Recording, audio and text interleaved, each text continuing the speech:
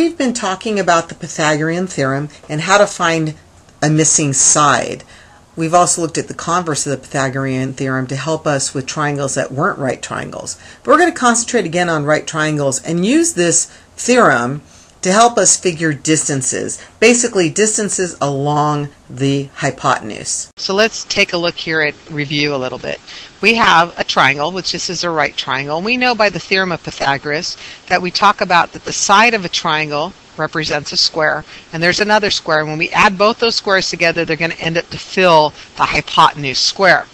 Well, the problem is if we put the way this is on a coordinate plane, these two leg squares will line up with the coordinate plane. See, the hypotenuse one won't because it's off to an angle. So that's where it causes a little bit of a dilemma. So when we look here at this, we can see that this side has a measurement because it runs along the side of the triangle right on top of the coordinate plane. It's 1, 2, 3, 4 units.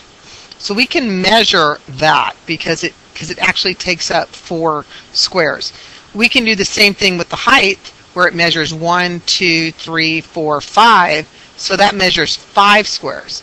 So we can do that part. But when it comes to the hypotenuse will be cutting through the middle of squares. So we won't be able to do that. But we can use the Pythagorean theorem where a squared plus b squared equals c squared because we know what this is and we can find the c by using the Pythagorean theorem. So let's take a look at a couple of points here. I have a point here at 1, 3, and then I have another point at 4, 6.